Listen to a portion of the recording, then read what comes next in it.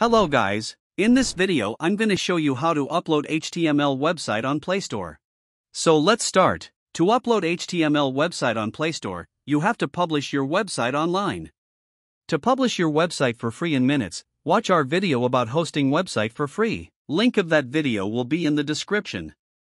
Once you have your website published, go ahead and copy the URL of the website. Then type appsgeyser.com in the browser. Click Create App. You can copy the HTML code and paste here, but that's very problematic because you have to write CSS and JavaScript code in HTML. And you can't have more than one page. So better option is to do it with URL. Click here and paste your website URL. Your website will appear here. And you can preview your app. Then add your website name and your mail. Click Next. Here you can choose your application icon. Click Next again.